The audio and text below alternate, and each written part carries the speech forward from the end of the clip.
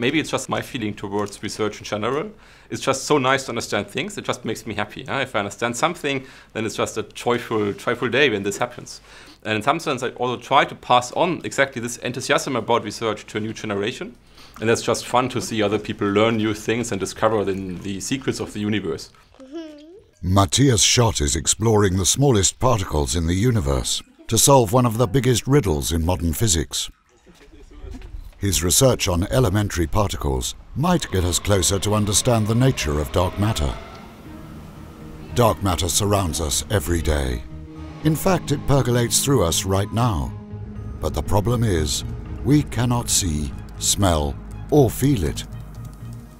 We know that dark matter has to be there, and we know that from the observation with our telescopes of the movement of stars and galaxies. We can only explain these movements when actually we assume that there is dark matter.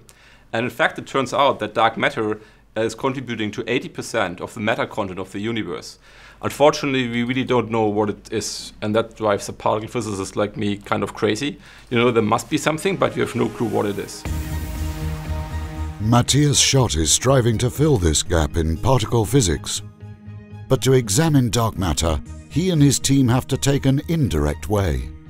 They are trying to measure the mass of one fundamental particle, the W boson.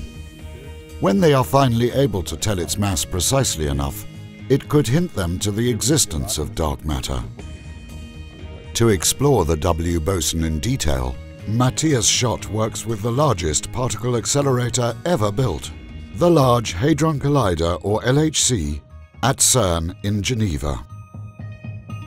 The idea of the LHC is very simple. We just accelerate two particles to very, very high energies and then let them collide. And then something new comes out. And the basic idea behind this actually is Einstein's very famous equation, E equals mc squared. And the idea is that out of energy, which is in these collisions, we can create new mass or new matter or new particles. And one of these particles, which we actually are interested in particular in my group, is the so-called W boson. In order to collect enough high-quality data about the W boson, Matthias Schott and his team helped to improve a particle detector at the LHC from time to time.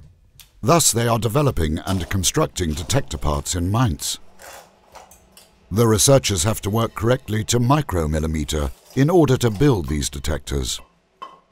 So I think the most crucial point in order to detect new particles at the LHC is that we have very precise detectors. So for example, what we have to do here in our lab is that we have to ensure that our detectors are planar to the width of one single hair. And that actually we can test with this device here.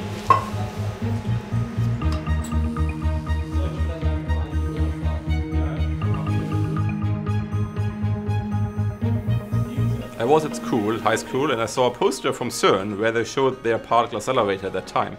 And I saw this poster and I was bored and read it completely through. And that was a point where I knew that's what I wanted to do in my life. So in fact, after my graduation from high school, I directly sat in the car with 3 friends and we drove all the way to Geneva to visit CERN and the experiments over there.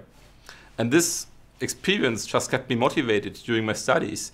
And finally I became a staff member of CERN where I could actually do particle physics research.